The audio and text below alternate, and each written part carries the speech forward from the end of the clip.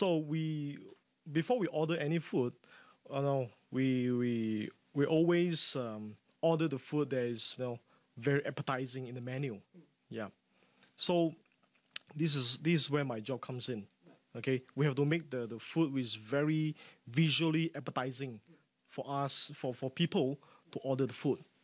Yeah, yeah. So what does visually appetizing mean? I mean, is it about colors, the vibrant colors? Is it about the texture that the photo needs to also bring across to the viewer?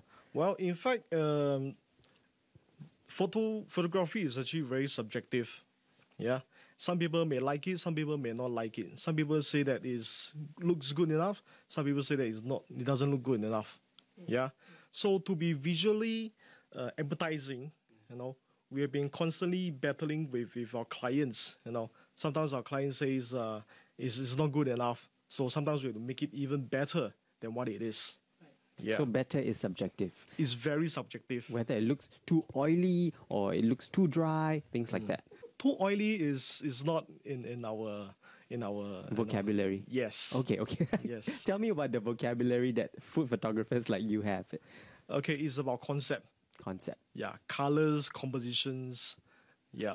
So when people look at it, this is the one that I'm gonna order. Yeah. Yeah, it reminds me of just last night I was having dinner at a restaurant, which we featured recently on our program. And I was looking at the menu and we were a bit undecided with some of the dishes that we would like to order.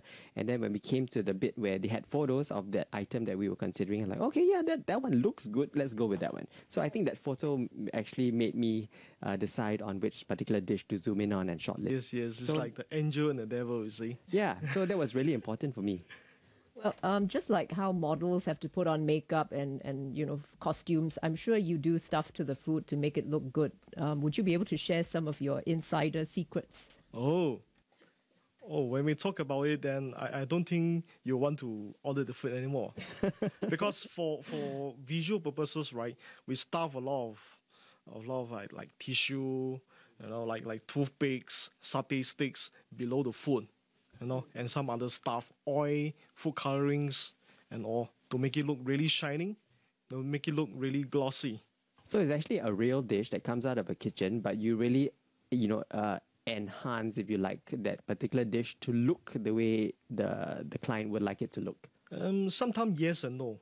It depends on what is the dish itself. For example, ice cream, right? We don't use the real ice cream. We use a fake ice cream. Sometimes it can be like mashed potatoes. We add food colorings, okay? We can even use ingredients like butter, icing sugar, and corn syrup, and mix it together and become a real ice cream.